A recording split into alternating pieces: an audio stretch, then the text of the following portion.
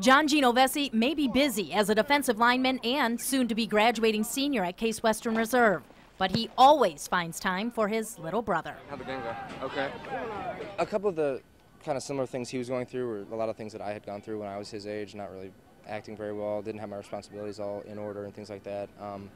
And the like of football is something that I have a very big passion for football, and obviously he does too, playing out here, so it was a big thing. John and Stephen were paired up through Big Brothers Big Sisters of Greater Cleveland almost a year ago, but the two hit it off almost immediately. Well, it's been really good actually, because he takes me out to places and we hang out all the time. We see movies very frequently, and then we also play video games. I have a Wii. We enjoy the Super Smash Bros. Brawl.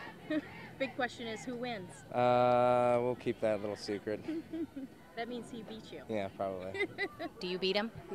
Pretty much most of the time. Either way, Stephen's mom feels like this has been a win-win for her son, and John has been a bright spot in her son's life. John is just excellent. He's excellent. You know, it was just like his behavior in the beginning, and you know, I just feel dealing with John, he just, you know, gotten a better sense of what's really going on. It's made me an all-around better person. Like, I'm changing. Last year I didn't have too good of grades when I passed, but this year I've got straight A's so far.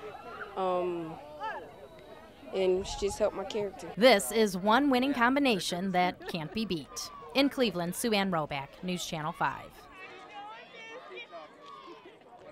Probably gonna come and like put the camera all around in our face, and it may get annoying.